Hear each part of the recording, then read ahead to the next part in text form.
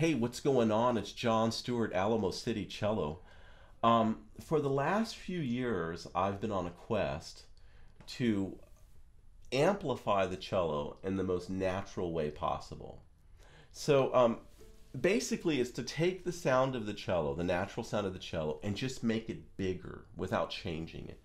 So this has led me to some certain challenges that I've had to deal with over the last few years.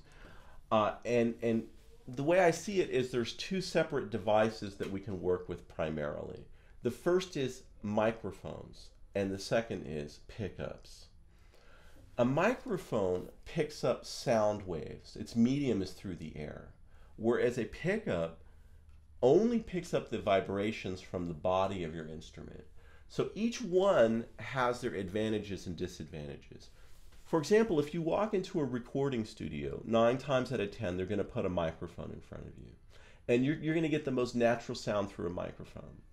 The problem with microphones is that in live scenarios, in live situations, it doesn't always work out that great.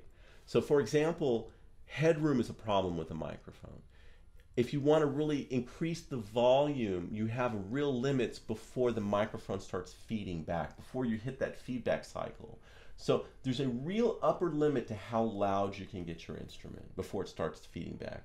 Also, the problem with microphones in a live scenario is that they don't always isolate the instrument. So it's not easy to then EQ or mix that within the group. So pickups do a better job of that. Now, the downside of a pickup is that in the past, the pickup has sounded very squawky and not natural. So it's boxy and just sounds very compressed. That's the word.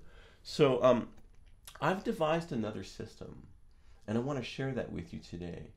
Also, I'm going to make a separate video comparing these two pickup systems, and I want you to listen to them and give me feedback if you can. So let me show you what we're working with today. The first is what's called David Gage's Realist pickup, and it's pretty much the industry standard at the moment. You can see it's 1/4-inch jack with a Velcro strap that attaches to the tailpiece. There's a lead wire that goes to the C foot of the bridge, and underneath the C foot, I don't know if you can see this, but underneath the C foot, there's a piezo element right here, and it wedges underneath the C foot of the bridge. My pickup system is different. It involves a pickup, and then it has inert putty here. Now this putty will not affect the varnish of your instrument. I've had colleagues that have played acoustic guitar, and they've been using this substance for years with no marring of the varnish. The advantage of this is that you're able to place this in many different places and get a lot of tonal variety. It's a lot of fun to experiment with that and see what kind of sounds you can come up with. Two places that I found for me sounded the best was one was right behind the tailpiece, and the other, oddly enough, was on the back plate underneath the sound post. So those are a couple of places that you might want to look at. This next video is I'm going to compare these two pickups, and I want this to be a very fair comparison. So let me tell you what the audio chain is going to be. I'm going to record both pickups simultaneously and run them into the same preamp, the same audio workstation as well.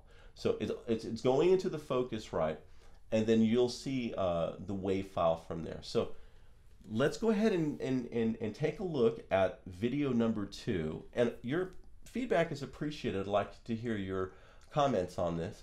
But I do believe that this pickup system is a leap forward and is easier to implement in a live situation. All right, give it a listen. Thanks.